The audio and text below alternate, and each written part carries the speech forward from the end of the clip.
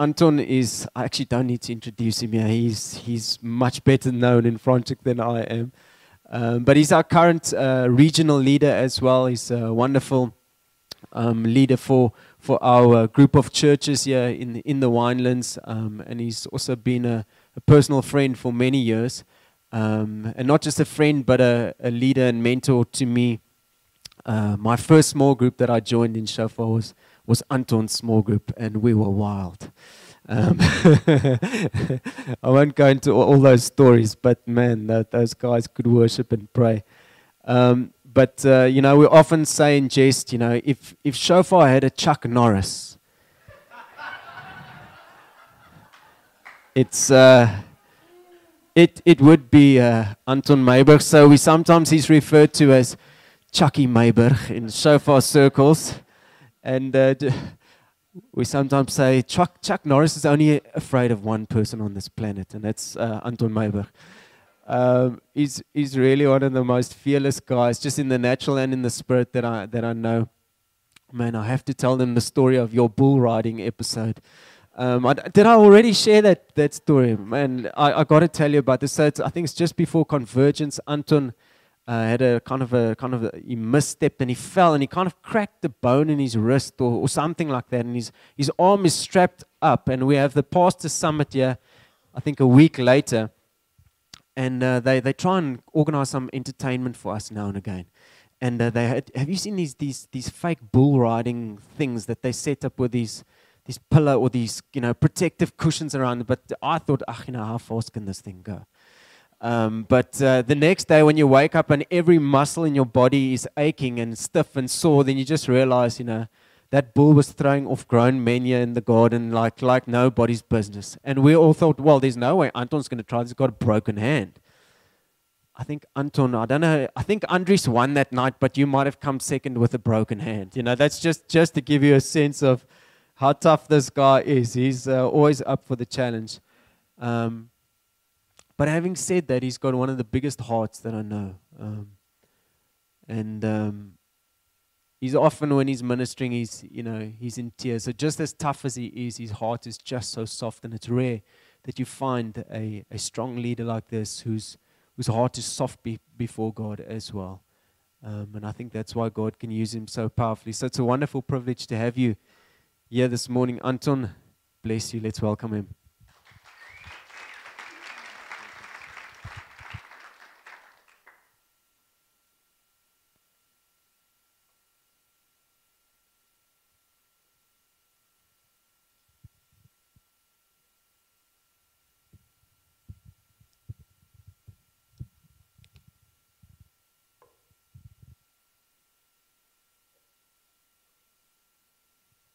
Thanks, Richard. After that intro, I need some water.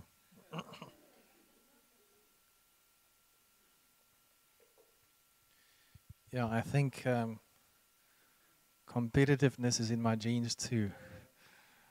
So that's where the bull riding thing comes from. It's wonderful to be with you this morning, and I just sense that God wants to move mightily in our midst today.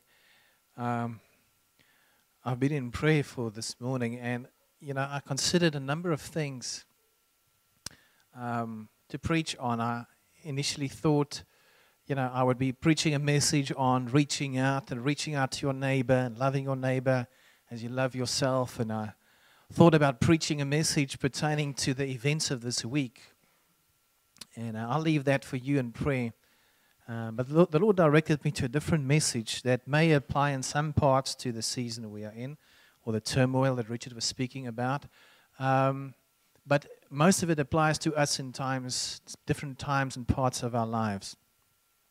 Before I get into the message, though, just a few thoughts in terms of the turmoil that we are entering in. I think Richard and Uncle Angus have said what needs to be said. But I just want to sort of echo 4 thoughts. The first one is pray, and that's already been said. What do we need to do? The first thing is pray, and pray for our country, pray for the farmers, pray for not only the farmers, but everyone, all the families that are in need of healing, those who've lost somebody. Pray against the violence, but also pray for ourselves. Say, Lord, what do I need to do? What do I need to say? How do I need to respond to this? And you ask those questions before you ask it in the group. Ask it to God. Even before you arrive at your discussion group or before you arrive at Wednesday's cell group and you're going to have a discussion on that, pray and say, Lord, teach me, show me, speak to me. And the second thing is forgiveness. This is a time to also just consider forgiveness afresh. And thirdly is to support. Support the families that you get in touch with. Pray and say, Lord, shouldn't I maybe go and visit these? We don't want to enforce ourselves on anybody and to enforce ourselves to sort of make ourselves look good. That's not the point. But wherever we encounter pain and wherever we can help or wherever we can pray together or whether we can arrange something, let us support wherever we can. And then finally, I want to caution and say, prayerfully measure your actions. And that is what Uncle Angus was saying. He's saying, listen guys, don't take up arms. Now, Richard was saying, people are asking the question, what does it help if 1 million people goes to Bloemfontein and pray and it looks like the murders is just not stopping? It looks like the drought in the Western Cape is just not clearing up. Now, my answer to that is imagine 1 million people did not go to Bloemfontein and they all grabbed their guns now. What would have happened then? I think God prepared our hearts in Bloemfontein so that we are ready for what we are in now. Because maybe I just have a holy friends on Facebook, but I haven't seen anybody on Facebook saying, let's put up our guns and now go look for somebody to shoot. All the video clips I've seen is people saying, let's not take up arms, but let us firstly come to God and pray. And those who are arranging some kind of protest is doing it peacefully. And that is my encouragement to you this morning as well. Some might be wearing black T-shirts tomorrow, some not. That's up to you.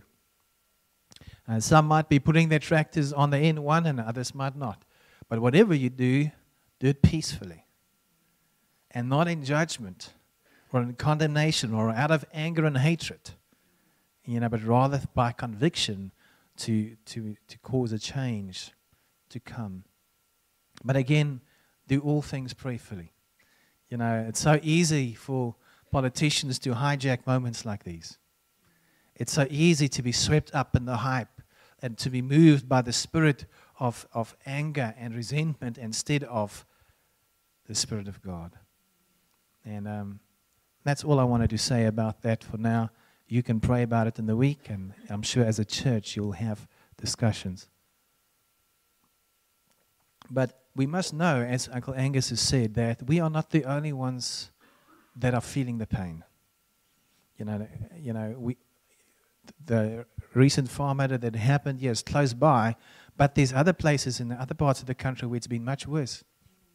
And there's places where murders that take place not in the farms, but in the townships and in the cities, and everywhere it's happening. It's not just one specific demographic of people. And it's also not only South Africa. It's also not only South Africa. And this morning, as I'm going to be preaching, I'll touch on one or two things. But I tell you, my heart was stirred, when I saw these things on Facebook. But my heart was also stirred when I saw more than 1 million families having to run for their lives in Syria. My heart was stirred, and that was how many years ago? That's 2 years ago already, maybe longer.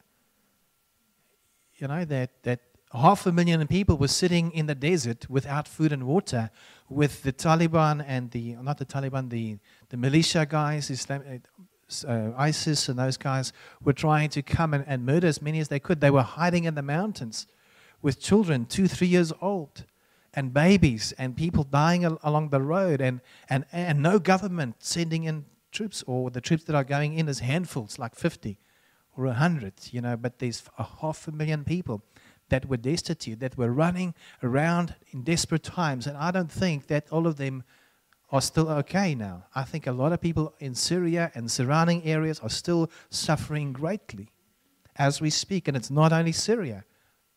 There are other countries in the Middle East and in North Africa and communities even in Nigeria and some parts in Kenya where there's great brutality, where there is Islamic militant militias. Imagine a little village and 300 young ladies is stolen away to become sex slaves. Imagine the pain of a community like that. So what I'm trying to say is the pain in this world is great, and it's not only ours.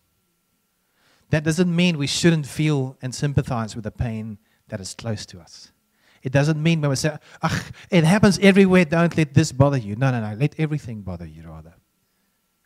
Let us rather feel the pain of everyone whose pain that we need to feel, because God feels the pain of everyone. God is the one who wants to intervene, and He is looking for godly men and women to rise up to do the wonderful things that some of the NGOs are doing to intervene, to help, to bring food assistance, or whatever intervention God may lead one to do. Let me pray. Father, I pray in Jesus' name that you anoint my mouth as I speak today. I pray your blessing upon this congregation and that you do your work in our midst today. In Jesus' name. My message today is entitled Endurance. Here and there we might hopefully have a light moment or two, but it is sort of a serious sermon. And endurance is one of those kind of things that we don't really want to talk about. Who of you did middle distances at school or high school or cross-country running? Okay, right. Anybody did some rugby, hockey, those kind of things? And the coach, if they say, today we're going to do stamina. Do you remember those announcements by the sports coaches? Today it's stamina, bolter. We're going to go up the hills today. And it's up hill, up and then down, and up the hill and down, or it's stairs. And you run those stairs, and you feel like you want to throw up. I did middle distances. So I know the feeling, when they talk about endurance and endurance races and building up stamina, the thought is not always great if you're unfit. If you're already a seasoned marathon runner, you say, oh, no, but I love that. But if you do like 2 kilometers, if that's sort of your distance, and the coach is saying, okay, we're going to go for 10, sometimes we feel it. And so today we might not be overly eager as I announce my topic for the day. But, these sports events that we do and the little things in life where we learn endurance is there to coach us in life as we mature, so that when the bigger stuff comes, we are stronger. I love that the praise and worship this morning. It just so confirmed the message that I have in my heart with you. Our God is stronger, amen? He is stronger, He is stronger. He comforts. He's our comforter. Now, I remember, when I just reached high school and I went for the first training at the cross-country team, and they said, okay, now we're going to run, and instead of the normal 2 kilometers, I was used to they saying, okay, we're going to go for 6 or 7 or something. And I was running, and it's a big group, and there's a lady teacher running with us, and I'm a boy, not a man yet, but still, I don't want the teacher to beat me. And I remember my lungs were like flapping, man. It's like, and then after a while, I had that, what do you call it, stitch, miltsteek, yeah. And so, I was feeling this pain, and I was thinking this is going to be my excuse to take a break. So I went to the teacher and I said, listen, running next to her, can I take a break? She says, no, just keep running, it'll go away. The only way to get rid of it is to keep on running and to breathe deeper from your tummy in. And goodness me, eh? I had a coach, that not her, but another guy who was even better. And we would be running around circles around the track, laps around the track. And then you come to a point where you want to throw up. And you go, coach, I want to throw up. And he says, yeah, do it there. And then you keep on running. No sympathy there. And that helped. Because when you're in that race and you sort of in that life and death situation, not real life and death, but if you're at school and the sports and it's like make or break, and you feel like you want to give up and you feel like you want to throw up, then now I'm going to push through. And sometimes not only through sports, but other things, we learn to endure. And we will need endurance when things happen in our lives. And the children's movie, Finding Nemo, did you all see that? And then what was one of the famous songs that Dory sang? Just keep swimming, just keep swimming, just keep swimming. I've seen that movie a number of times, as you may have guessed. And sometimes if you're going through the jellyfish that sting, and you just have to just keep swimming, keep it light, keep it focused, but just keep swimming in life. So let us jump into some scriptures. I'm going to read quite a number of scriptures today. 2 Corinthians 1 from verse 3 to 11. Blessed be the God and Father of our Lord Jesus Christ, and the Father of mercies, and the God of all comfort. We're going to come back to this introduction. The Father of mercies, and the God of all comfort, who comforts us in all our affliction, so that we may be able to comfort those who are in any affliction with the comfort with which we ourselves are comforted by God. For as we share abundantly in Christ's suffering, so through Christ we share abundantly in comfort too. If we are afflicted, it is for your comfort and salvation. And if we are comforted, it is for your comfort, which you experience when you patiently endure the same sufferings that we suffer. Our hope for you is unshaken, for we know that you share in our sufferings, and you will also share in our comfort. For we do not want you to be unaware, brothers, for in the affliction we experience in Asia. For we were so utterly burdened beyond our strength that we despaired of life itself. Indeed, we felt that we had received the sentence of death, but that was to make us rely not on ourselves, but on God who raises the dead. He delivered us from such a deadly peril, and He will deliver us.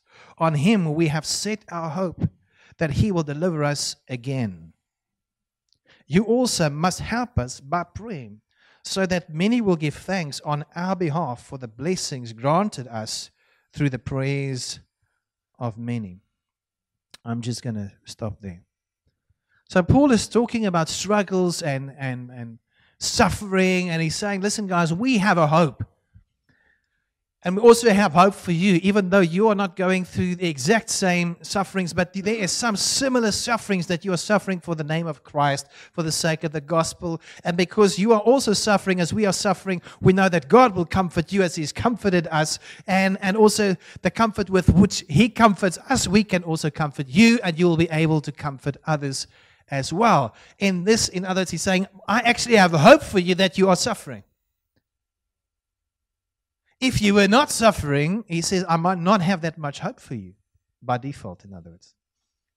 It is because you are suffering and we are suffering that we can build up something that will actually lead us to stand strong and keep on staying stronger. But listen to what Paul says. He says, we felt like dying, utterly burdened beyond our strength, that we despaired of life itself. Ooh, who of you have been in that place? Where you feel like you've gone beyond breaking point. Where you passed the breaking point already. It's not like you're being stretched and stretched and stretched. You already passed the breaking point. Like, now it just feels like a death sentence. Has anybody ever felt like that? I have. I have felt like that a number of times. And what he's essentially saying, he's saying, listen, this is not a joke. He's saying, this is not a sentimental thought I'm sharing with you. Because sometimes we can get very sentimental as Christians. Have you noticed? You know, somebody goes through a tough time and saying, I'll be praying for you, brother. And that's sort of another way of the Christian way of saying, good luck. I hope you make it.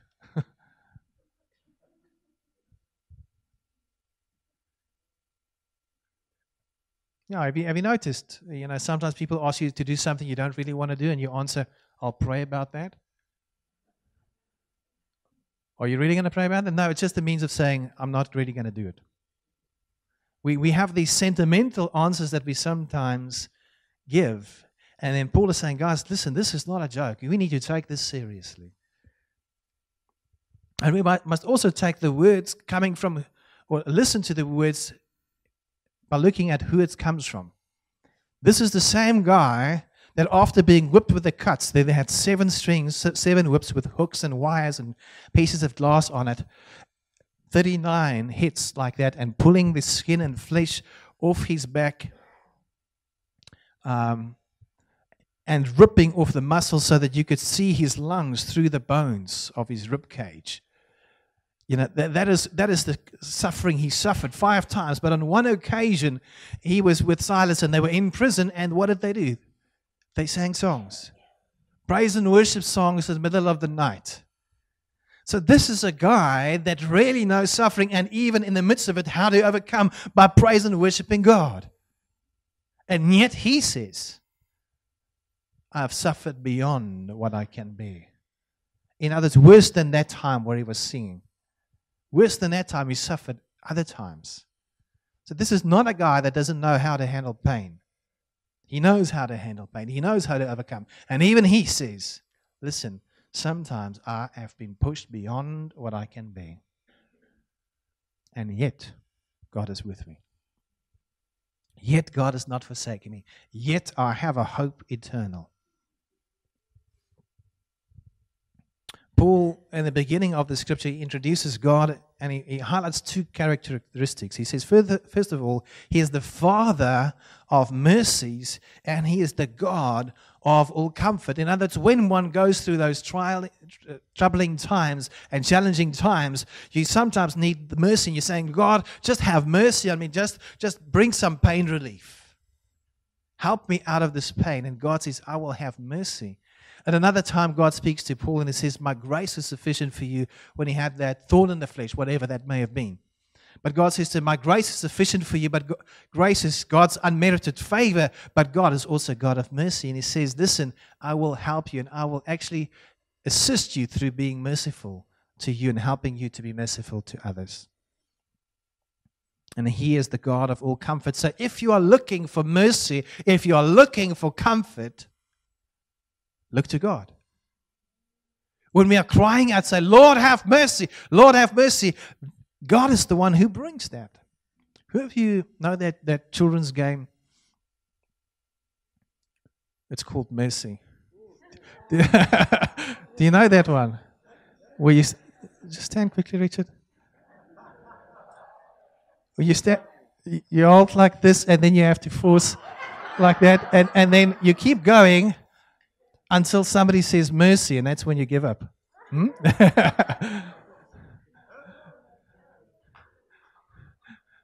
If you're looking for mercy, cry out to God and don't play the game. Then he says, listen, I want you to remember that Jesus has suffered so that he can understand our suffering, but also that he can comfort us with the comfort that the Father and the Holy Spirit has comforted him with. And that we can comfort others at the same time. We endure so that we can comfort others. Now, I first of all want to say, John chapter 10 verse 10 says, the thief comes only to steal and to kill and destroy. I came that they may have life and have it more abundantly. So where does death and destruction, all of these things come from? It comes from Satan. It does not come from God. Okay, we need to be clear about that. So when he's saying you are suffering so you can help others, it's not God who's done something terrible to you so that you may do something good. Okay, that's not the theology here. And then also in Romans chapter 8 from verse 26 to 28. Likewise, the Spirit helps us in our weakness, for we do not know what to pray for as we ought. But the Spirit himself intercedes for us with groanings too deep for words. And he who searches hearts knows what is the mind of the Spirit, because the Spirit intercedes for the saints according to the will of God. And we know that for those who love God, all things work together for good, for those who are called according to his purpose. So let's just talk this thing through for a moment. God is saying that when you suffer and when you have pain and when you are being comforted, it is so that you can also comfort others who are suffering. But the scripture says that it is not God that has inflicted you. He's not punishing you. He's not striking you. We are living in a fallen world. We're living in a world where there's sickness and there's storms and there's earthquakes and all sorts of things because of the will of man. God has allowed the free will of man, and because of that free will that we have, Adam and Eve made the decision to sin, and therefore knowing right from wrong has entered this globe, and because we know how to do wrong, people are doing wrong. And so people will murder, people will steal, people will lie, people will commit adultery. These things will take place, and other people will suffer. With sin comes death. Many forms of death, many forms of suffering will come from that. So it's not God that has caused anybody to be murdered or anybody to be raped. It is men and women in sin that are doing that, and all of us have sinned and fall short of the glory of God. None of us can say, I am, without sin. Even the smallest of sins is going to lead us to Romans 6:26 that says, for the wages of sin is death. Romans 3:23, sorry, not 26. But then, when we look at this suffering that we have, then he says, listen, I make all things work together for good, for those who love me. Again, the context of saying that is, listen, guys, it's not about causing something negative to happen, but when it happens, God says, I can take something and make some terrible and do something good. I was watching the Facebook messages and video clips this week. And here at Clubmits, where one of the 3 farm murders happened, there was 3 on one day in different towns. This was just one of 3. And I saw that the buckies and the vehicles lined up next to the road, and there were long lines. And then I saw one farmer standing on the back of a bucky, and he was preaching, and he was praying, and he was leading people to Christ who committed their lives to Jesus. And I was saying, well, Satan surely didn't plan that. Satan planned for the destruction and for pain and for anger and for anguish.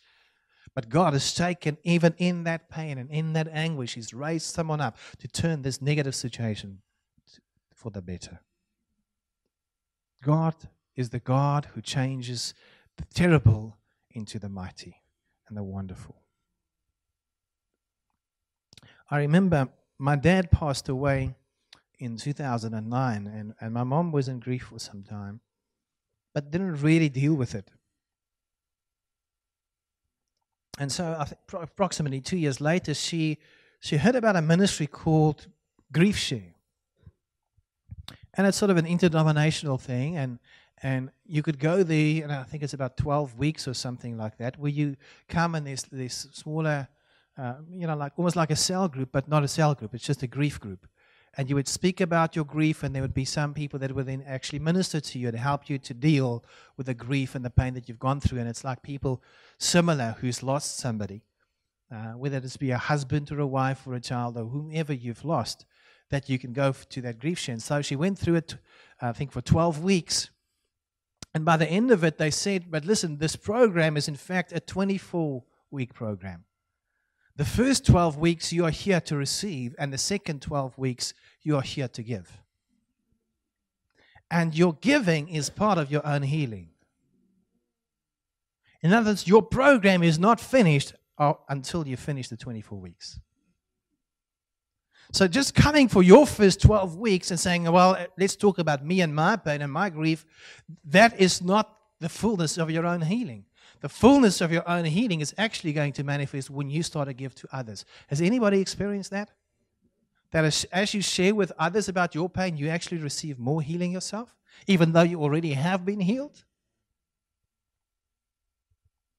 That, again, makes me think of the people in Syria.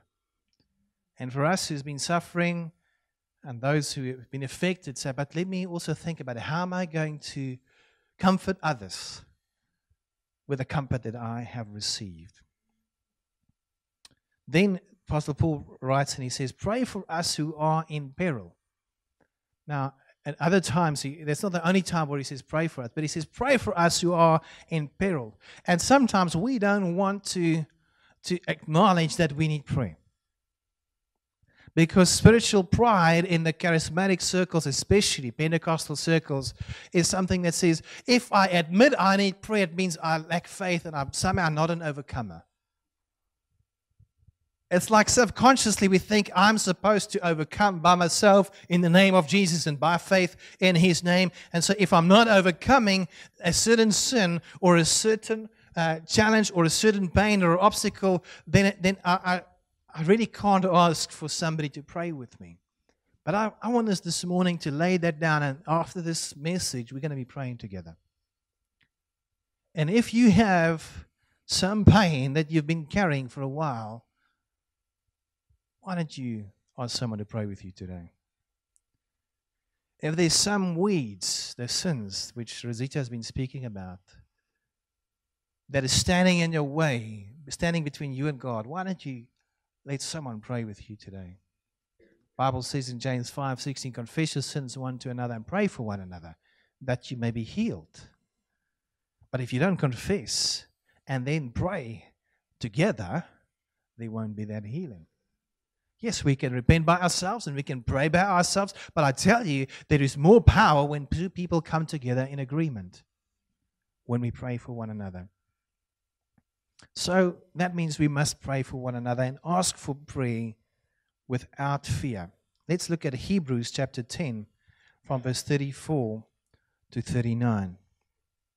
For you had compassion on those in prison, and you joyfully accepted the plundering of your property, since you knew that you yourselves had a better possession and an abiding one. Therefore do not throw away your confidence, which has a great reward. For you have need of endurance, so that when you have done the will of God, you may receive what is promised. For yet a little while, and the coming one will come and will not delay. But my righteous one shall live by faith, and if he shrinks back, my soul has no pleasure in him. But we are not of those who shrink back and are destroyed, but of those who have faith and preserve their souls. Quite a powerful scripture. It starts out by saying, you are joyfully accepted the plundering of your property. Wow. That's like coming home after the holidays and your house has been cleaned out and somebody's stolen everything. And you say, hallelujah! No, that's not what we say, hey? Now, if they only stole your old bicycle and you've got insurance, you're going to get a new one, then you might say hallelujah. But if you don't have insurance and you get there and your house has been cleaned out, if you're living in Syria and you and your entire village have had to leave your houses and all the things you have inherited for 2,000 years, the oldest Christian communities come from Syria. If you had to leave your church and the books and the history and everything that was precious to you, everything that was sentimental to you, all your photographs, nothing on a little memory stick in your pocket, no videos, no nothing, everything, you're running with the clothes on your body, 500,000, 1 million people running like that, they've lost everything. That doesn't sound like the time to shout hallelujah. And yet he says, but you joyfully accepted the plundering of your property, since you knew that you yourselves had a better possession and an abiding one. What is that better possession? It is Christ. It is eternal life with Christ, which means that is better. Even though I may lose my physical things, even though I may lose my house and my environment and the place where I grew up in, yet I can still know that in Christ I have something that no one can take away from me. I have an eternal love that no one can take away from me. Even though my friends and family may reject me and even try to kill me in certain places of the world, I know that my God is with me. That is why when God spoke to Abraham, he said to him, Abraham, I am your exceedingly great reward. God gives himself to Abraham, and that is what we have. We are sons and daughters of Abraham.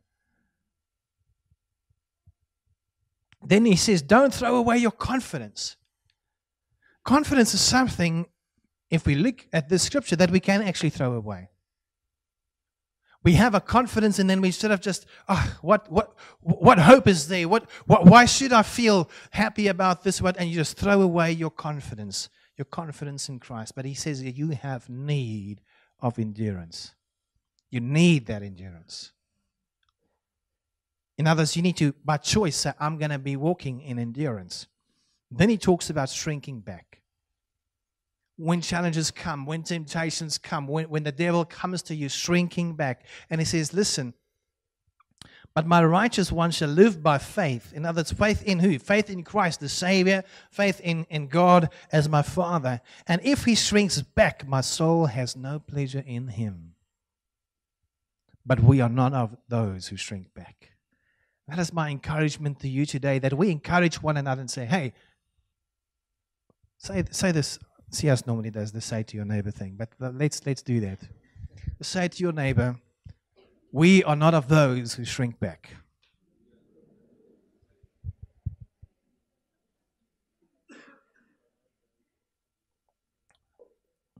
Let's look at Hebrews chapter 12, verse 1 to 4. Therefore, since we are surrounded by so great a cloud of witnesses, let us also lay aside every weight and sin which clings so closely. And let us run with endurance the race that is set before us, looking to Jesus, the founder and perfecter of our faith, who for the joy that was set before him endured the cross, despising the shame, and is seated at the right hand of the throne of God.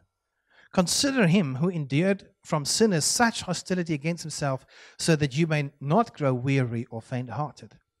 In your struggle against sin, you have not yet resisted to the point of shedding your blood. That's not a scripture you hear often in sermons, do you? You have not yet resisted sin and temptation to the point of shedding your blood. We're not talking about persecution yet. Persecution is the first bit. But we're also talking about sin. And the weeds that Rosita was talking about, he's saying, listen, you need to lay aside every weight and every sin which clings so closely. It's like an athlete that's wanting to train and wanting to run the race, but you have like 10 weights on your shoulders and you have rubber straps around your legs. Have you seen the guys doing that, you know? And you're trying to run the race like that. It's fine for exercises, but if you want to enter the race like that, you've got to lay it aside. The people who cycle try to get their bicycle as light as possible. Are there any cyclists in the room? You know what I'm talking about? You pay like 10,000 Rand extra to save like 50 grams on your bicycle. But then you're 5 kilograms overweight, and somehow you haven't figured out that you can save money by losing weight.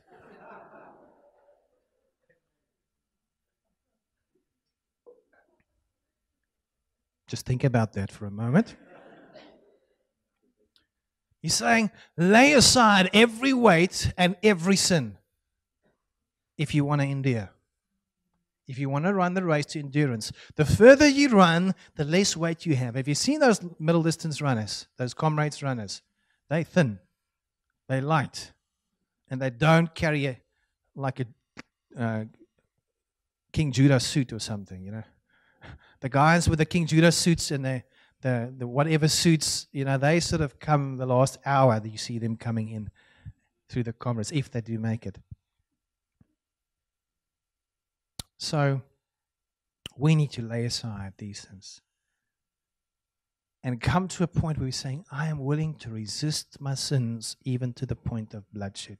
That doesn't mean you need to go cut yourself or lacerate yourself. It just means that sometimes, in whatever circumstance it may be, that we need to resist it so heavily that even if someone might actually put a gun to your head, or friends might actually fight with you to bloodshed, saying, if you don't sin with us, if you are not part of this drug deal, or if you're not going to help us rape this girl, then we are going to do something to you too. Now, I'm using extreme examples, but when Paul is saying, listen, you have not yet resisted unto bloodshed, he's saying, listen, you don't have an excuse. And that is why the Bible says you must hate sin. You and I, we have to hate sin, because if we don't hate it, we will love it. Our natural instinct is to love it. That's why we do it.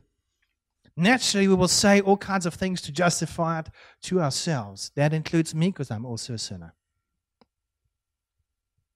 But the Lord is saying to us today, listen, you need to come to a point where you need to hate that sin, because that sin is weighing you down and it's causing destruction in your life. And when you start to see the destruction for what it is, then you'll start to hate it. The more you see the destruction, the more you will hate it. The more you enjoy the freedom of running without that sin, the more you will say, I'd never want that again.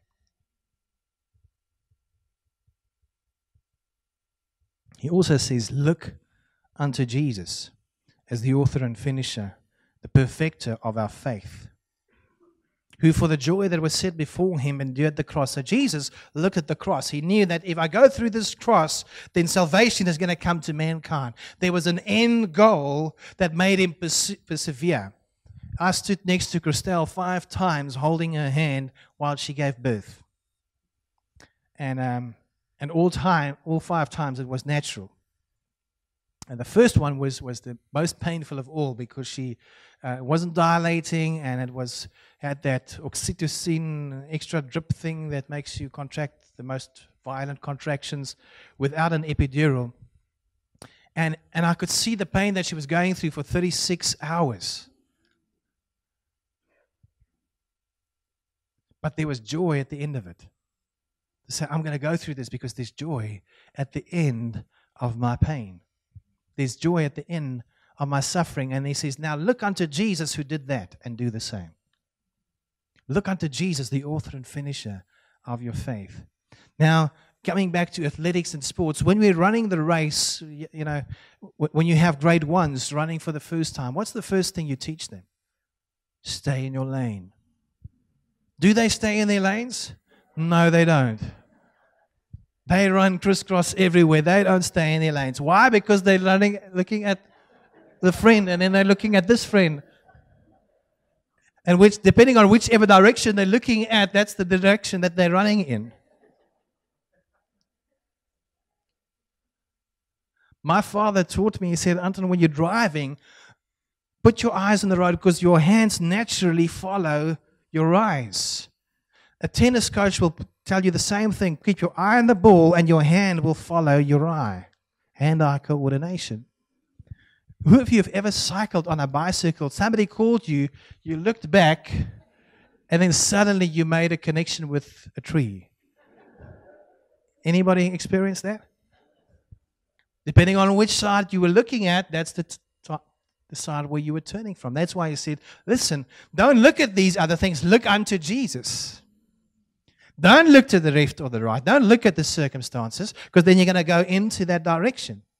Don't look at the anger and the frustrations and the pain, because then you're going to be sidetracked in that direction. Whichever thing takes your eyes off Jesus, that's where you will be pulled into automatically. Which is why he says, listen, and this time, look unto Jesus, no one else. 2 Corinthians 6, verse 3 to 11. We put no obstacle in anyone's way, so that no fault may be found with our ministry. But as servants of God, we commend ourselves in every way, by great endurance, in afflictions, hardships, calamities, beatings, imprisonments, riots, labors, sleepless nights, hunger, by purity, knowledge, patience, kindness, the Holy Spirit, genuine love, by truthful speech, and the power of God, with the weapons of righteousness for the right hand and for the left, through honor and dishonor, through slander and praise. We are treated as impostors, and yet are true, as unknown, and yet well known, as dying, and behold, we live, as punished, and yet not killed, as sorrowful, yet always rejoicing, as poor, yet making many rich, as having nothing, yet possessing everything. We have spoken to you freely, Corinthians. Our heart is wide open. He's talking about coming in the opposite spirit, amongst other things. And he's saying, listen, people say that we were not known and yet we were known. We were dying and behold, we were alive. We were punished yet we were not killed. And he's having these opposites. And he's saying, guys, our hearts are wide open for you. And when these things happen, do not take it personally. Because he's talking about people saying we were treated as imposters and yet we were true. In other words, we were treated unfairly. As if an imposter, someone who doesn't belong. As unknown yet well-known. In other words, that people don't recognize the relationships that we have. Has anybody felt like the people that really know you act as if they don't? And yet he says, listen, don't take this personally, but keep your heart wide open. I'm going to close with the second last scripture. Romans 5, verse 1 to 5. Therefore, since we have been justified by faith, we have peace with God through our Lord Jesus Christ. Through him we have also obtained access to faith into this grace in which we stand, and we rejoice in hope of the glory of God. Not only that, we rejoice in our sufferings, knowing that suffering produces endurance, and endurance produces character, and character produces hope. And hope does not put us to shame, because God's love has been poured into our hearts through the Holy Spirit who has been given to us. This is a very well-known scripture, one of those that we also don't really like to read for bedtime stories. Yet we need it, because he's speaking about it. He says suffering produces endurance, and endurance produces character. Now let's talk about sports again. Oftentimes, have you heard after the match, a rugby coach would say, the boys really showed some character today. Have you heard that before?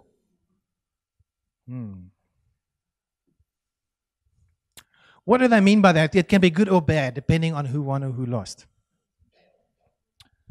But typically, if you're on the winning side, it would mean that you were 5 minutes to full time, you were 15 points behind. And instead of just saying, okay, we've lost already, there's 5 minutes left, there's no chance in hell that we're actually going to win this thing, so let's just sort of play the 5 minutes out. No, the boys with the character are the ones who says, we're going to keep on playing because we can do this. I mean, the All Blacks have done it to us. I think there was once we were like 20 points ahead with 5 minutes to go, and they still beat us. They showed some character.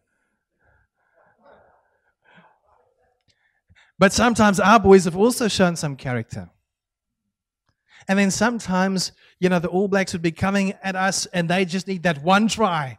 And they're coming and it's phase after phase after phase. And the Springboks just keep them out and keep them out and keep them out. And it's tackle after tackle after tackle after tackle. And eventually we win the game because of character in defense or attack. In defense and attack, you're going to need character in life. In life, to attack and get that victory, you're going to need character. In defense, you're going to need that character, and that character comes through suffering. That has led to endurance, and that endurance has strengthened you to show character when the time comes. Secondly, it says that character produces hope. Hope influences our state of mind, which again influence our state of being. Let me say that again. So hope influences your state of mind, and your state of mind influences your state of being. So if you're standing again under the poles of the rugby game and you are far behind, the guys have just scored against you, and you say, guys, this is a lost game, then you're going to act and play like people that are not going to be winning. Your actions will be determined by your state of mind. And your state of mind is determined by whether you have hope or not. Sometimes you would hear sports teams say, we are really in a good space. Have you heard that line? We need to be in a good space, and good space comes from hope. But our hope is not based on the facts. In other words, if we have a victory, if you get a Christmas bonus at the end of the year. Anybody looking forward to a Christmas bonus? When that Christmas bonus lands there in your bank account, then suddenly there's hope, hey? Hope that we're going to have a good Christmas. And we sing the songs. I'm not going to sing one now, but because suddenly there's hope. But if you only have hope when there's success or breakthrough, you're not going to have that eternal hope. We are holding on to an eternal hope that is there. The Bible speaks of peace that surpasses all understanding, meaning you have peace when you're not supposed to have peace, meaning you have hope when there's no indication for hope. Hope should not be based in facts only, but hope shall be there in the fact that I have hope in my God. Christelle and I are in situations from time to time where we don't know what decisions to make. We don't know what life decisions to make. We don't know what financial decisions to make. We don't have the answers. And then we say, God, we don't know, but you know, and therefore we will trust in you.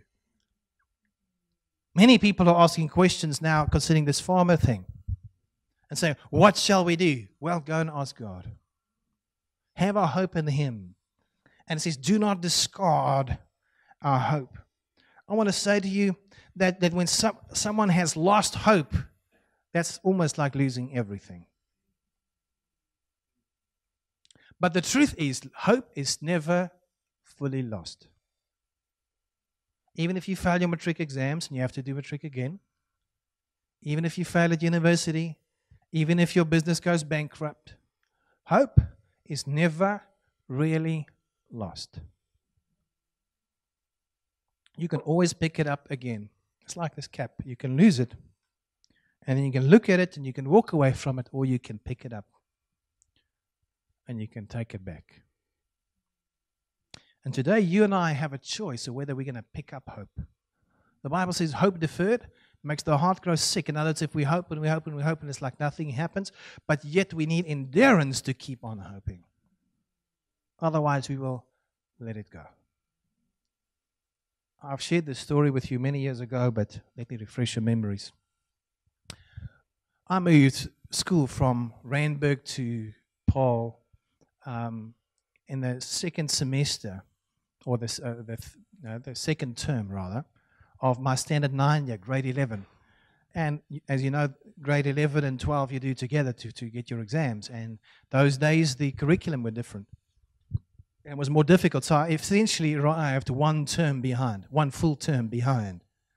My marks fell from 70-something to like 30-something in certain subjects, especially science and maths, because I was just so far behind. And maths is not the kind of thing you can just thumbsuck. Either you know it or you don't know it. And so my maths fell from 34% to 22% to 14%. Now, in Randburg, I had a friend that whenever he failed a subject, he burst out laughing. And I thought, this guy's crazy. But I tell you, when I got that 14% on my report, I burst out laughing like you've never heard me laugh. It's that deep belly laugh.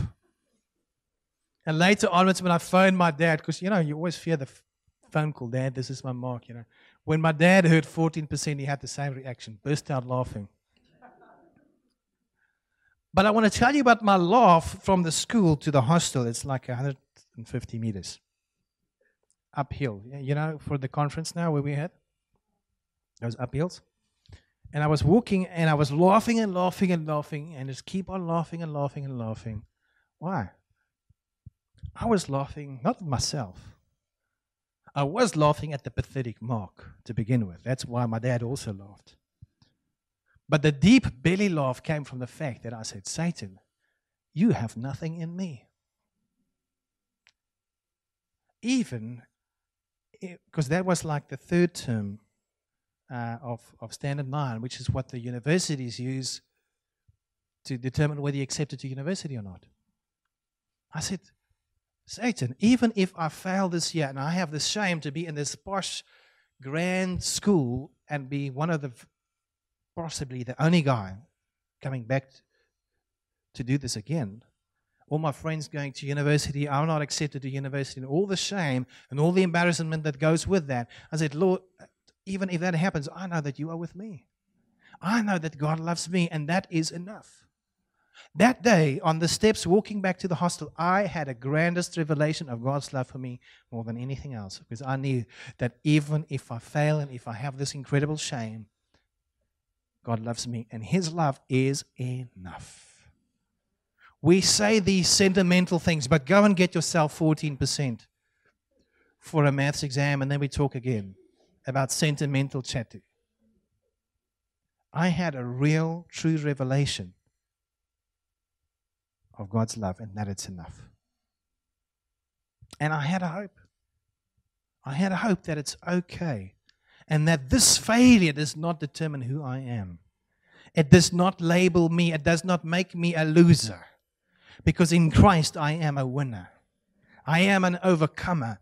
I am not of those who give up. Hallelujah.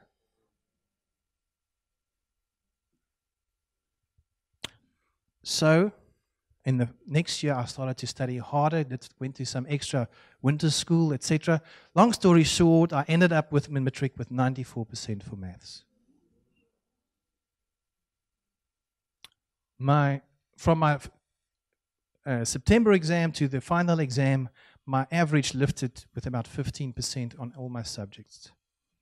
My business economics went from 40-something to an A, etc. So I can carry on. Let us put our hope in God. Pick yourself up. Final scripture, then we're going to pray. Romans 15, verse 4-7.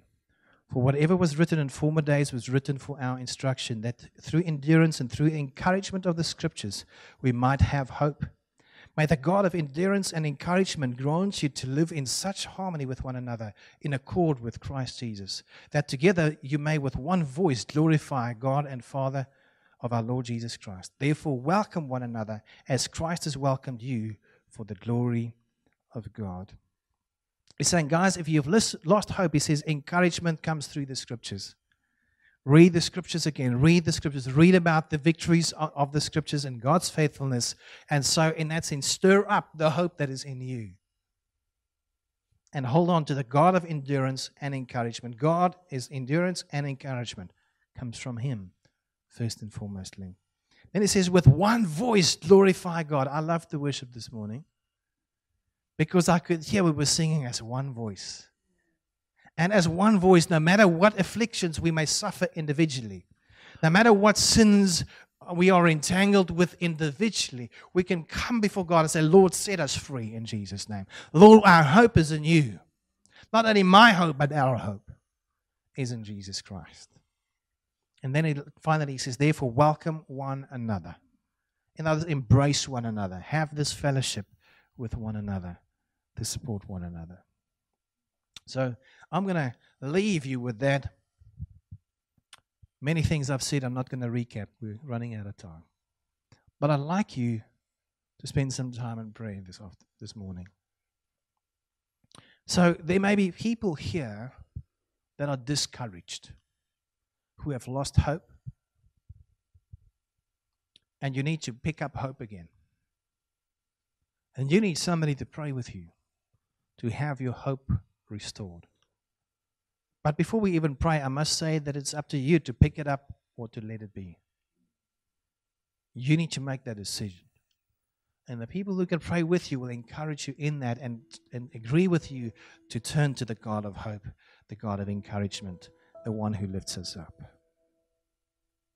I don't know what battles you are facing. I'm facing battles.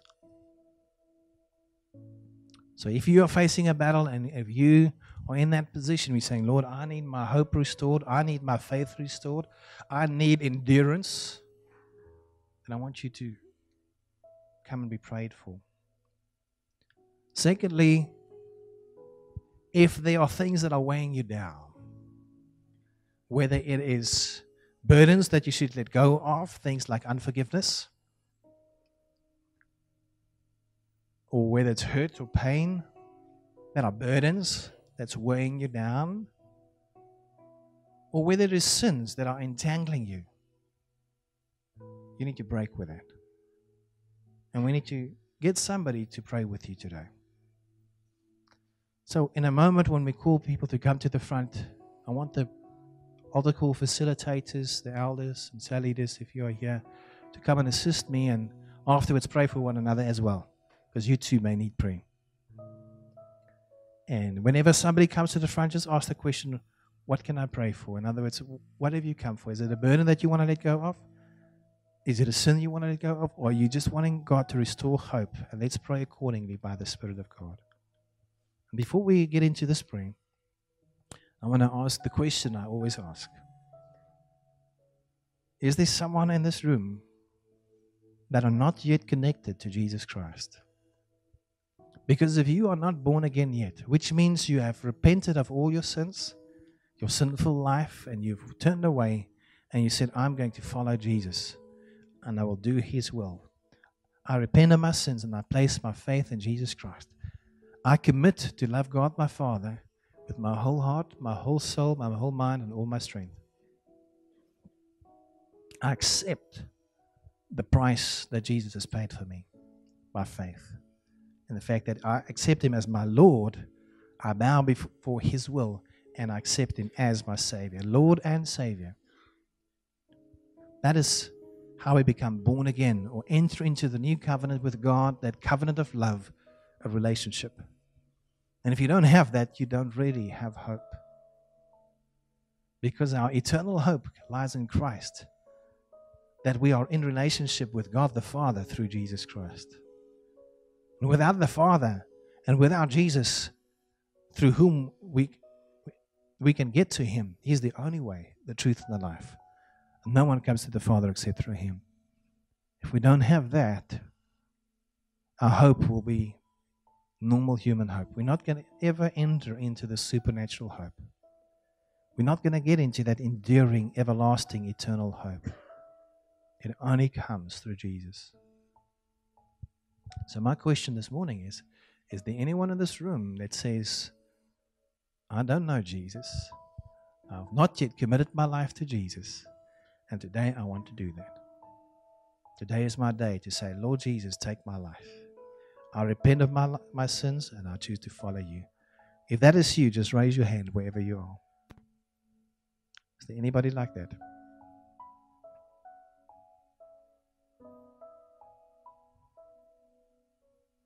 Amen.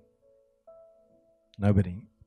If you wanted to raise your hand, but you're just, shy to raise your hand, you're welcome to come to me or to Pastor Richard afterwards, or to Mojalefa, or one of the elders, and just speak to them and say, listen, I actually want to commit my life to Jesus. But as church members, I will say to you what I always say when I ask this invitation, is I will always make this invitation. And whenever you come to church, you need to think about the chair that is open next to you. The person that was supposed to respond to this altar call. And don't think about it 8:15 next Sunday, because that's too late. Don't think about it Saturday night. Think about it now. Right now. Think, who's going to sit next to you next Sunday? Someone that does not know Christ. And every Sunday when you leave church, pray about who you're going to invite next Sunday. Amen. That summarizes the message I wanted to give.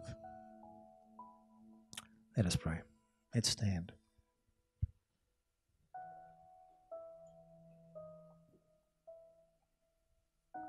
Lord, we just want to surrender our country before you once again. The pain and the suffering of the murders that have taken place, not only on the farms, but in other places, in other areas in our country. Lord, we bring before you the pain in Syria, the Middle East, North Africa, and other places where Christians and even non-Christians are suffering, and moderate Muslims are being killed and murdered. Lord, we repent of sometimes being callous, being ignorant, of just looking the other way when we see the news report of Syria coming up. When we think, well, that's too far away, I can't do anything about that.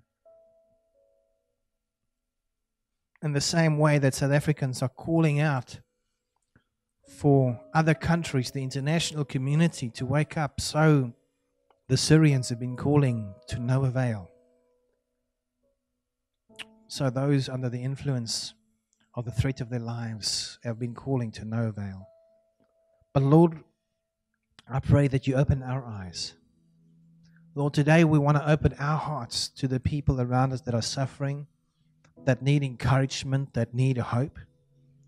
And Lord, that we bring before you today our suffering, our healing that you have given unto us. And there where you are, just surrender to God. Say, Lord, here I am, use me. That God will use the pain that you have experienced in your life.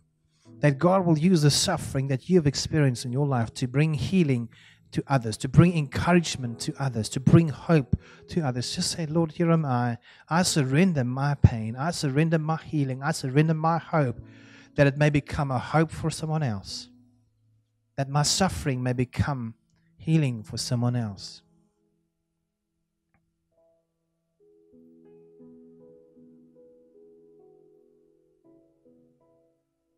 If you want to respond to the altar calls for prayer, whether it is that you are down on hope, you feel hopeless, you feel down in the pit of despair and you need hope, and I want you to just come to the front and receive some prayer.